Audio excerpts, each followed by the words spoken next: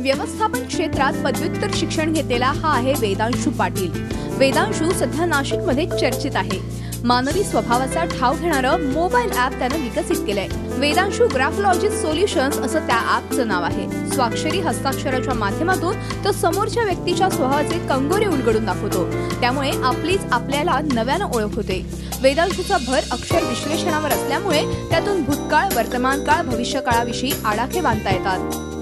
बऱ्यापैकी law of एनर्जीवर base आहे आणि एखाद्या सहीवरनं त्या व्यक्तीची पर्सनॅलिटी काय आहे, कुठल्या टाईपची एनर्जी त्याच्यामध्ये फॉर्म आहे, ते सगळं आपल्या हस्ताक्षराच्या माध्यमातून आणि आपल्या सहीच्या माध्यमातून रिफ्लेक्ट होत असतं। हे मेजर करताना आपण त्या व्यक्तीच्या लिहिण्याचा स्पीड, त्या दोन अक्षरांमधलं असणारा गॅप म्हणजे स्पेसिंग, त्याच्यानंतर प्रेशर आणि पोझिशन्स, हे मेजर आस्पेक्ट्स आहेत। पार्टनर मॅचिंग आहे, फॉर एक्झाम्पल कपल्स आहेत, कपल्समध्ये नवरा बायकोचं कशा पद्धतीने जुळू शकतं आहे, काय ते सगळं आपण त्यांच्या सॅम्पलवरनं स्टडी करून यांचं म्हणजे नवऱ्याचं पर्सनॅलिटी टाईप आणि बायकोचा पर्सनॅलिटी टाईप यांचे दोघांचे कॅरेक्टरिस्टिक्स काढून मग त्यांचं बॉन्डिंग किती आहे हे आपण सांगू शकतो। या ॲपला कोणताही अध्यात्म, ज्योतिष वगैरेचा आधार नाही, केवळ अक्षर विश्लेषणाचा आधार घेतला जातो। आमच्याकडे सिक्युरिटी टीम्स आहे, याच्यासाठी सायबर IT सिक्युरिटीची स्पेशल टीम आहे।